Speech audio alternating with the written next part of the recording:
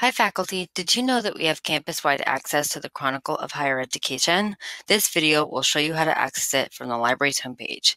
To start, go to the library homepage at www.gordon.edu/library. Scroll down until you reach the Search the Library section. In this section, click on the Journals tab and then Search Journal Finder. From here, type in the name Chronicle of Higher Education and then click Search. You'll see a list of access options for the Chronicle. I recommend clicking on the one that says Publisher because this is the one that has present access. You'll see that when you click on Publisher, this will bring you to the Chronicle of Higher Education's website. You'll notice in the upper right-hand corner, it says Premium Access provided by Gordon College. So you're able to click around into any one of these articles and get access to them. If you're interested in receiving email newsletters, you can go to the bottom of their publisher's website and you'll see the section called Get Newsletters. When you click on that, you have options to sign up for a number of different newsletters that Chronicle of Higher Education provides. You can see I'm signed up here for Academy Today. Please note that if you'd like to do this, you do need to create an account first,